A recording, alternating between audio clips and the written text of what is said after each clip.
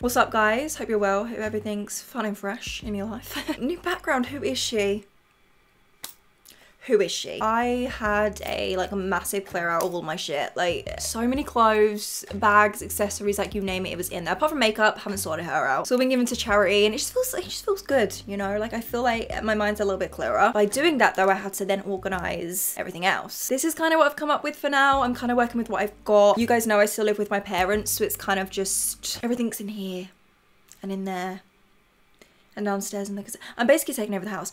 Listen, today we are back to painting our face, and I kind of just wanted to do something a little more chill. I thought it was about time that I did an updated like everyday makeup routine. Every day, you guys know I don't wear makeup every single day. A lot of the time I'm not in makeup, but when I do, this has been my go-to. So it's go-to products. This is my go-to look. I'm an all or nothing girl, you guys know. So we've still got the coverage, okay? We've still got a full sort of soft glam look going on. I have been doing things differently though. I've been doing that sort of fox cat eye look, fluffy brows, which of course is something different for me. Yeah, I've just switched up like techniques and the way things look, if you know what I mean. Been playing around. Kind of techniques that we can practice because we're in lockdown. Still, 4 weeks later. Yeah.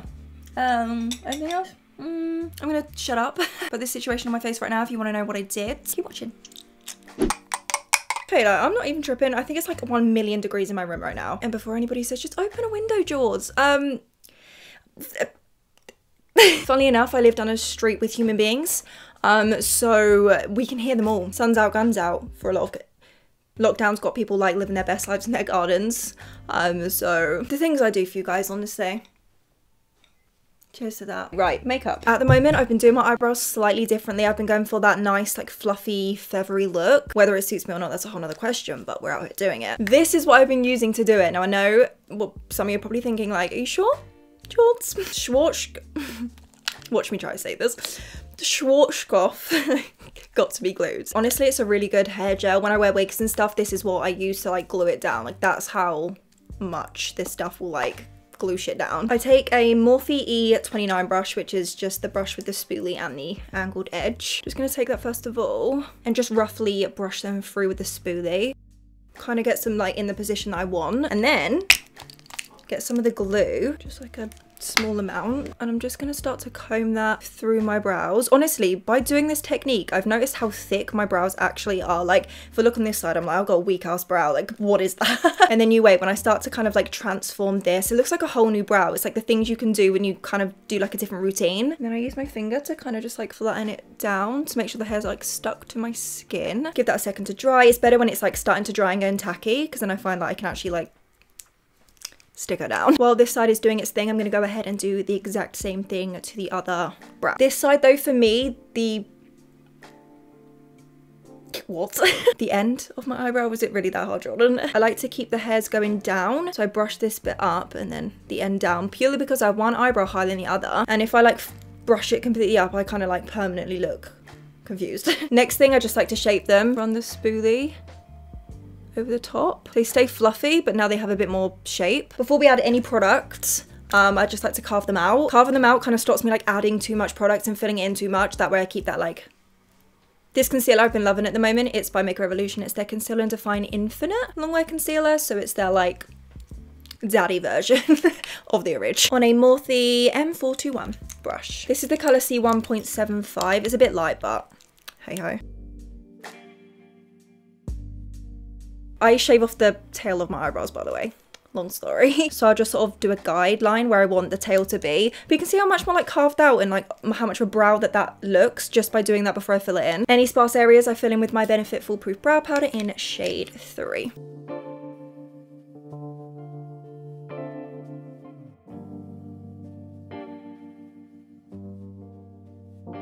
Then listen, if I'm feeling a little bit extra, okay, you want to add more definition, you need to pick this up. So it's by no it's not, it's by this is by M&C. This is their brow blade. So on one side you have like a pencil, on the other you have like a little ink pen. You can fake brow hairs with it. Zoom you in so that you can really see this bit. See that? No joke, this product is literally genius. And that's how I do like the fluffier brow. Keeping it real, I feel like this is a brow style that you either love or you hate. Some people might think it's too much. Oh, okay, a lot. Yeah, I love it, man. I think it just makes everything look a bit more natural. Do you know what I mean? In like the best way. Okay, cool. Brows are done. So let's move on to skin. You know what? This is a step I never ever did. I don't know. I feel like it's just like, people just don't really think about it, but recently I've been stepping up my skin game, okay? I need to look after it because I'm in this for the rest of my life. SPF, especially at the moment in the UK, it's like getting a little warm. I don't know, Mother Nature's treating us. From the Body Shop, this is their Skin Defense Multi-Protection Lotion. SPF 50 plus. Girl, take a little bit, start to rub it in. One thing I will say about this is a little bit goes a long way. Make sure you do use a small amount, otherwise you're looking a little crazy and like white and streaky. Give that a second to just do its thing. Okay, primer. It kind of like goes between a couple, to be honest. My skin at the moment, you guys won't believe this. You won't believe it. It hasn't been oily. Right, in fact, it's been the opposite. Okay, Sahara Desert, bitch has been on my face. I think I had a little reaction and my skin kind of freaked out and was like all bumpy and dry and like textured. I've managed to somewhat fix it now, but it was all types of crazy. When it's drier, honey G me up by NYX. This is fab. But when it's like normal how it is now, this is by The Ordinary. This is their high adherence silicone primer. Normally you guys know I'm not into silicone primers, but this one actually doesn't feel like silicone. It's kind of like a hybrid between a moisturizer and silicone. It's quite thick, so I feel like it really gets in.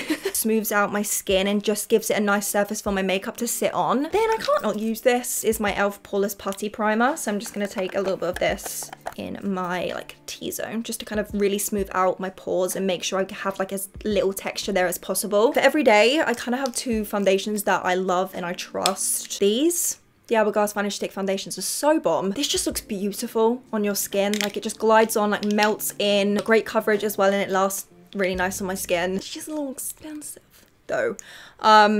So I found a £5 foundation, guys, that is so good. Not even kidding, it puts a lot of my high-end foundations to shame. Not this one, but like a lot of them. The Ordinary Coverage Foundation. I mixed two shades together just to get it perfect. So this is 2.1Y and I think this is 2.0Y. I do mostly 2.1Y, but I add a tiny bit of this just because this one is a little bit too dark for me. So mixed together, it's like perfect. Shake these up. Let me just like show you why this is so good.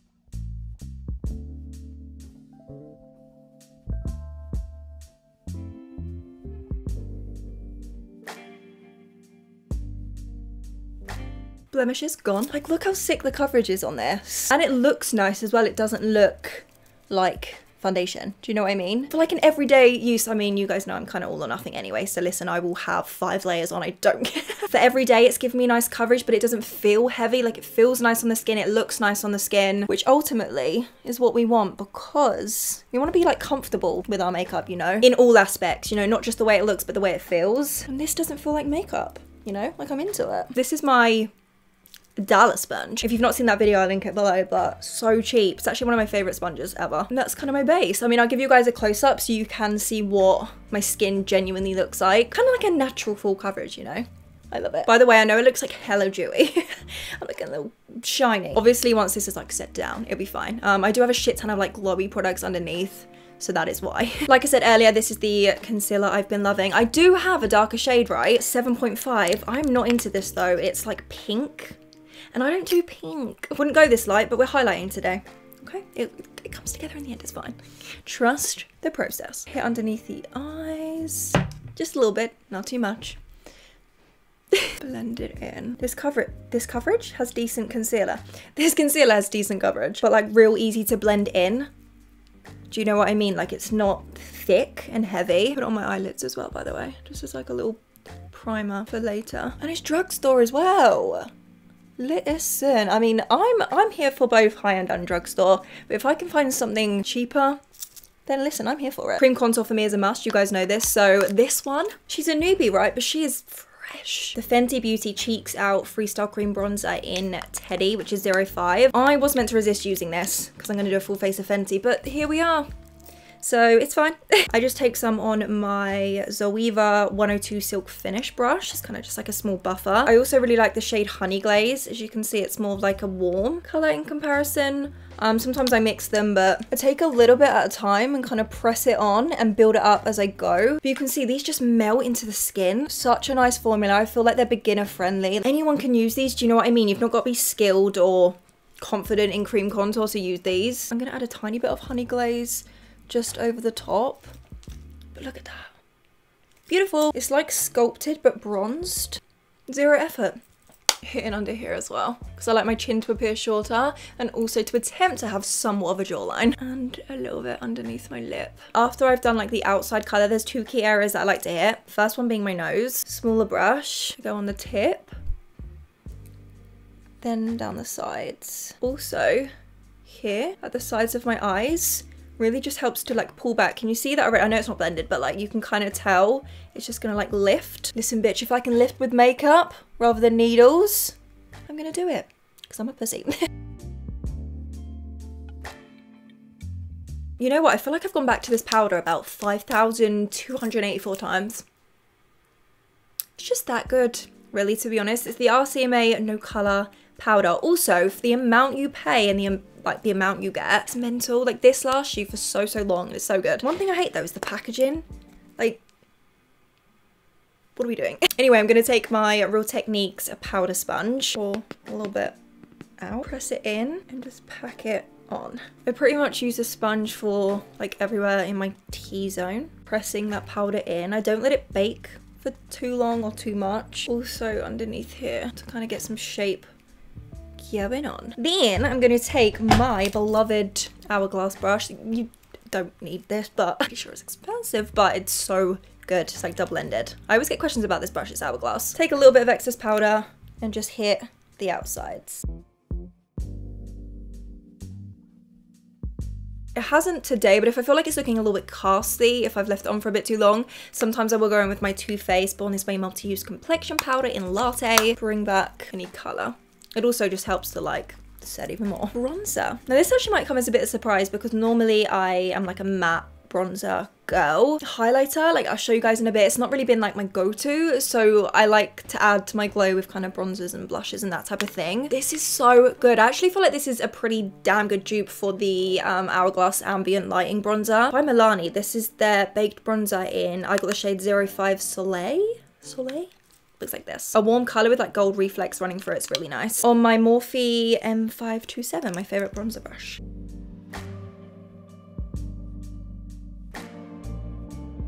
Y'all see that? Does that not look like my Hourglass? Or am I tripping? Just gonna hit my normal places. So my forehead, my temple, my sort of cheek area, just kind of like the perimeter of my skin. It's really weird as well because in the pan it looks hella glittery, but you don't get the glitter on your skin. It just gives that the sheen. I mean, you can see the gold flakes slightly, like ever so slightly, but it's flattering. It's not anything like, get off my face right now. Yeah, been loving this. If I don't add blush, then it's just not me. It's just not me. Blush is genuinely one of my favorite makeup products. I used to be like, girl, bye, but now I'm like, go high. Ew. Disgusting. If I want to add more. Dying. It's not corona, I promise.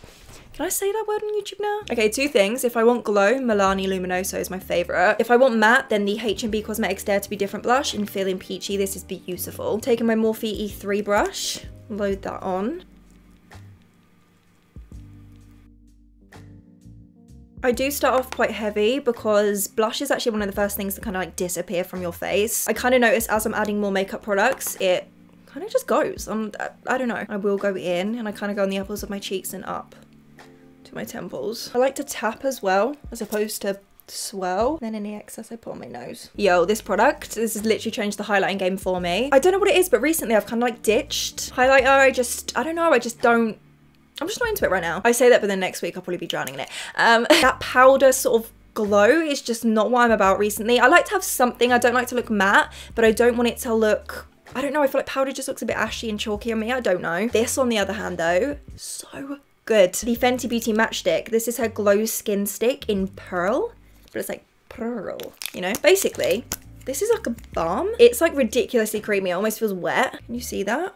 On my finger. It's kind of like got a pinky reflex. Hitting my cheekbone, I'm just going to tap on. It might be a little hard to see because I've got quite glowy cheeks. You see that? It's just beautiful. Take some, just put it on. Oh, I don't know, this just hits differently. A little bit here on the apples of my cheeks. Do you guys see that? It just melts in. It gives like the same effect, but it just looks more skin-like and natural. There's just something different about this, man. Like, this shit's just so good, and it doesn't lift up your makeup underneath, which is even better. Oh, real quick, gonna take my Benefit Hoola. I nearly forgot. Nearly forgot to contour my nose. Who am I? Benefit Hoola Kat Von D 40 brush. It's pretty much already done, to be honest, but I'm just gonna add a tiny bit more. I just follow the lines that were already there, but really go up into my brow on the tip. Then I do a little line on the tip of my nose here. Kind of creates that like ball shape and lifts up my nose. Honestly, doing it before with the cream contour makes it so easy. Like I don't really have to do anything. I just go over it to make it a little bit more intense. That's it. And then real quick, before I do eyes, I do just like to go in with a setting spray just to feel a little bit better. I use the Pixi Makeup Fixing Mist at this stage. Been loving this. Keep saying that for like every product. Been loving this. Take a shot. You'll be thanking me later when you're drunk as fuck.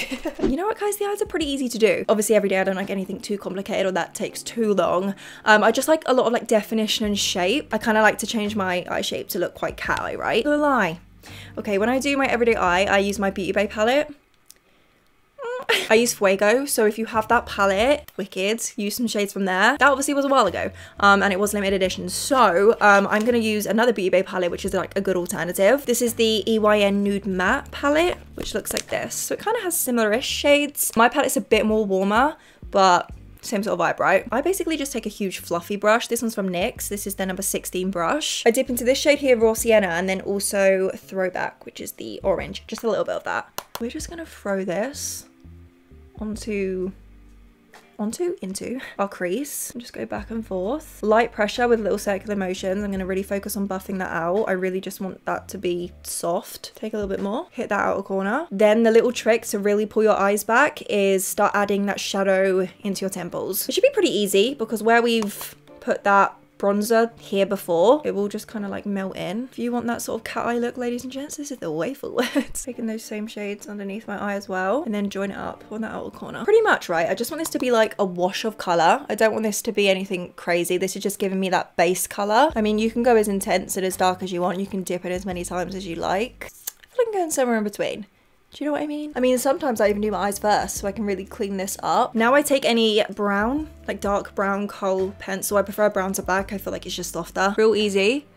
I'm gonna draw kind of like a wing shape. Doesn't have to be perfect.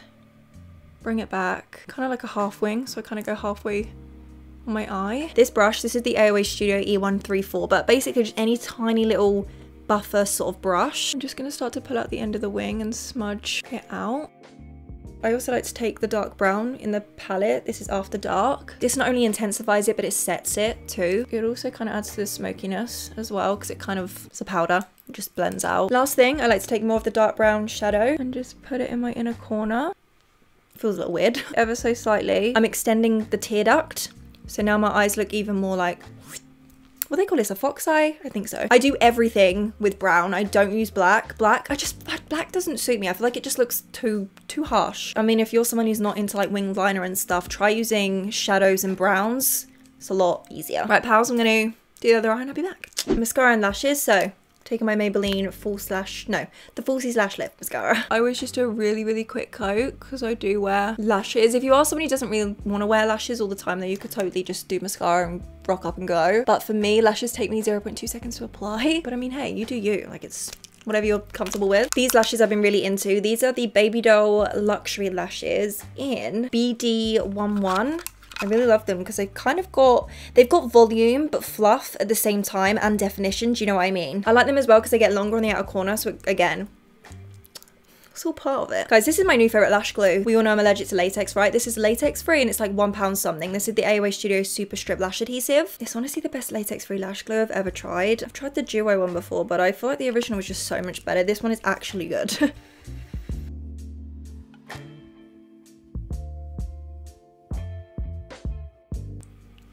Look at the difference a lash makes. Mental. My eye just had a major glow up. Do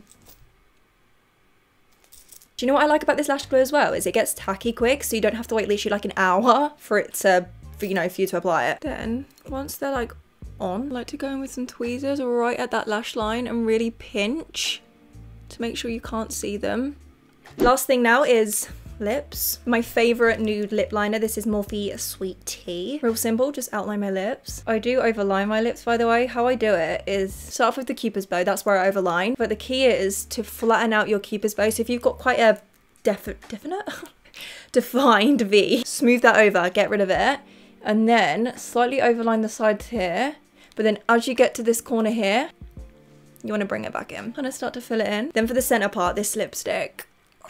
I don't know about you guys, but my lips have been so dry to the point that anything too matte just like sucks all the moisture out. But this is a satin lipstick, so it doesn't do that. This is the Dose of Colors. I think it's just their satin lipstick. It looks like this though. This is in the color Butterscotch. It's quite light, but it's beautiful. Okay, like the undertone of this is perfect. Just like that perfect like beige. I'm just gonna tap it in the middle.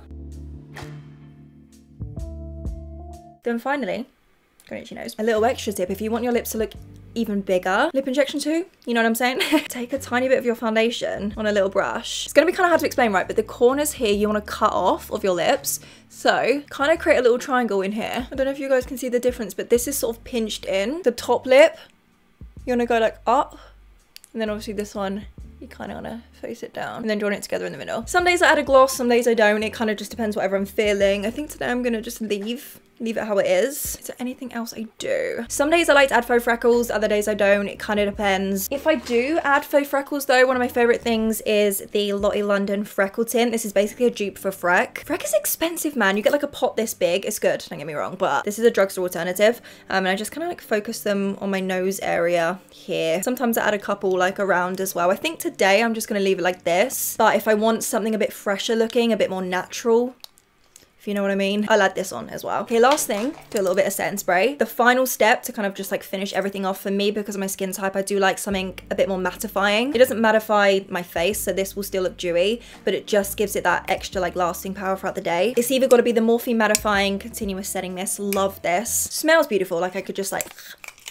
Or if you want like matte, like on a whole new level, so it's like a really hot day, you need a bit of extra help, the Milani Make It Last Matte Finish Charcoal Setting Spray.